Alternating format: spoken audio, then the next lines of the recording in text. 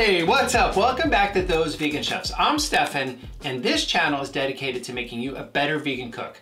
Today we're making Italian-style tofu meatballs. Firm tofu, silken tofu, combined, and braised in red sauce. So let's make it. The first step in making our Italian-style tofu meatballs is dicing a 1/4 cup of onions. We're gonna use our microplane grater to grate 4 cloves of garlic. Heat a pan over medium heat. Add 2 tablespoons of olive oil. Add the small diced yellow onion. Add the 4 cloves of grated garlic. Season with a 1/4 teaspoon kosher salt. Continue to cook over medium heat, stirring the pan for 2 to 3 minutes. We're looking to start to sweat the onions and garlic, having them release their natural liquids. Add 1 teaspoon of fresh cracked black pepper. Add a 1/4 teaspoon of red chili flake. I really like that little bit of spice in a meatball. It's time to cook the tofu. Start crumbling the tofu into the sauteed onions.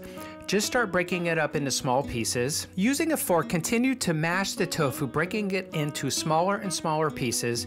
We're looking to help release the liquid that's stored in the tofu, and we're looking to have the tofu pieces small enough that we could form really beautiful meatballs. Continue to stir the tofu mixture. We're looking to make sure the liquid's reducing, and we're also helping to break up the tofu as we're stirring.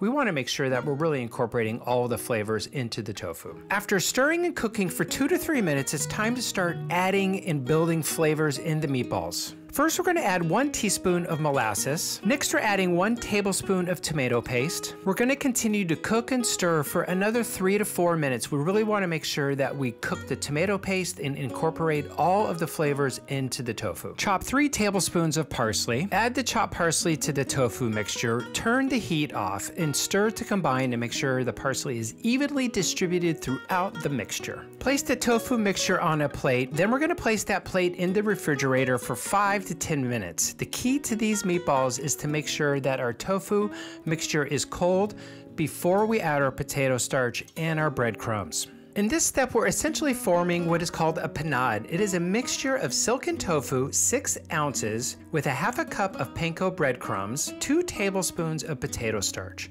We're gonna mix those 3 ingredients together until they form a really thick paste. A panade is a classic technique to bind ingredients, so this is gonna be our binder. It's what's gonna hold the tofu meatball together. Add the cooled, cooked tofu mixture to our panade. At this point, we want to vigorously stir and mix the mixture of the tofu that's cooked and our tofu panade together. We want to make sure that we start to really activate the gluten in the breadcrumbs and start having the meatball kind of come together and starting to stick and form into like one big meatball. It's best practice to let this mixture sit for 5 minutes before we start forming our meatballs. This helps all of the starches to hydrate and start to stick together. Step 1 in forming our tofu meatballs, we're going to take about a cup of panko breadcrumbs and place them on a plate. Gather up roughly 2 to 2.5 ounces of tofu meatball mixture.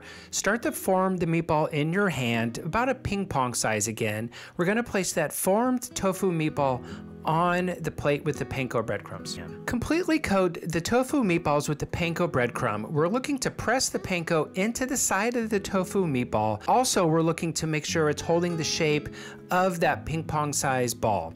Then place that panko coated tofu meatball into the hot saute pan. Continue to coat the tofu meatballs with panko and then placing them into the saute pan. We're gonna cook the meatballs until a very deep golden brown, and then we're gonna flip the meatballs and continue to cook again until it reaches that deep dark golden brown. Once the meatball is cooked on both sides, we're going to remove the meatball from the pan and placing it on a baking sheet pan lined with parchment paper. Place the baking sheet with the meatballs in the oven for 10 minutes. Hey everybody, I wanted to jump in to the video before we add the meatballs to the sauce. If you're enjoying the video, hit the subscribe button, and if you're looking for the full recipe, go to thoseveganchefs.com. You get the entire thing laid out, including chef's tips.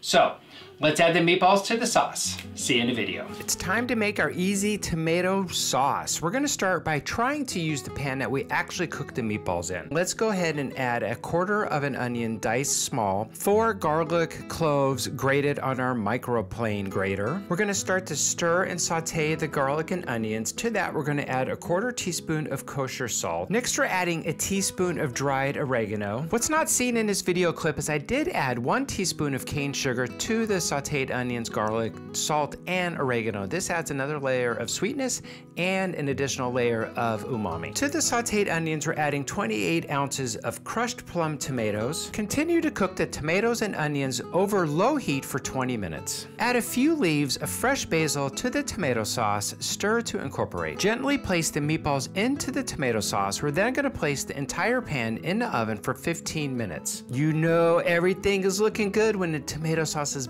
bubbling on the outside. It's really kind of reduced down. It's a little bit thick and beautiful. It's time to plate our beautiful Italian style tofu meatballs.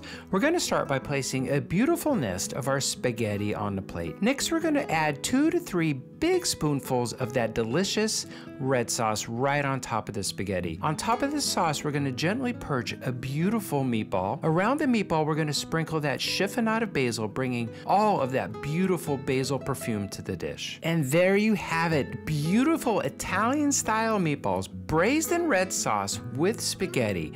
Talk about the perfect dinner for your next Sunday night meal, paired with a beautiful Chianti. Sounds like a great night to me. Bam, another recipe done, and I am so pumped. You know why I'm pumped? Making meatballs was always one of my favorite things to do. I love the whole process, right? The rolling it, the panko, the searing it in the pan, cooking the tomato sauce. I finally have a recipe that I get to do that with again. And I love that. Julie loves it because now we can make spaghetti and meatballs all the time. Thank you very much for all of your support, all of your subscriptions, your comments, your likes, your cups of coffee. It means the world to us. We're gonna keep cooking. We're gonna keep becoming better cooks. And as always, we'll see you next week.